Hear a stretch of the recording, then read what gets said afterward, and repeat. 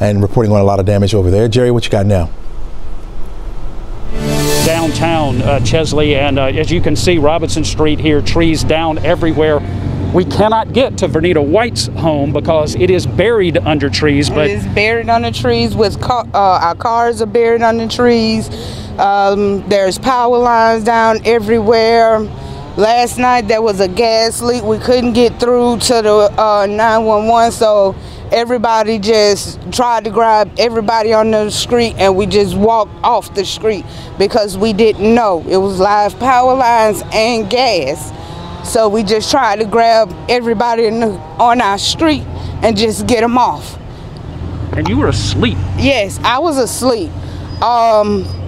I heard the wind, I heard the roaring, and I ran to my husband, and we just grabbed each other and got in the hallway. And tree fell through the house, on the roof, on the cars, but just glad we're alive. That's all that we know, and we're glad that there were no fatalities. Do you look at your home now, what's left of it, and think, how did I make it out of there? Yes, yes. And miraculously, where the tree fell, it knocked over my TV and my pictures off the wall, but my fishes still live.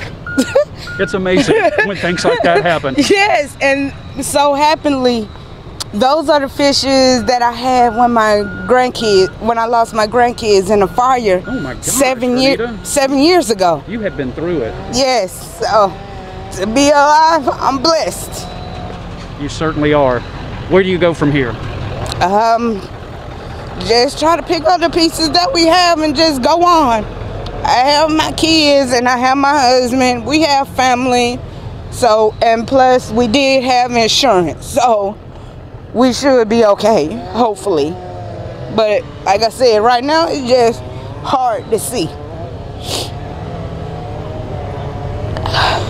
God bless you. You do have your life. You've got your husband. You've got your kids, as you say. So you've been through a lot. Yes. We'll be praying for you. Thank you. Thank you, Vernita. Thank you. Wow. Vernita White with quite a story there. Oh my goodness, she's been through a couple of tragic losses that filled with grief. Again, this is Robinson Street. Well, the trucks have now pulled in front here, but there are just trees down everywhere. There are trees this way. Jefferson, can you swing around this way? You can see a home right there clipped by a tree, a good-sized tree. They were over there with some chainsaws moments ago trying to cut that one up, and I guess it was just a little too much for them, but there's chainsaws this way. There are just crews everywhere out in this area, and a lot of traffic. The Newnan Police Department has asked folks to stay off the streets. Of course, a lot of people are out trying to get from one place to another, but there are some who are just out here just to see the damage, and they're filling up the streets, and that's not a good thing. And police have asked that folks do their best to stay off the streets, just stay inside.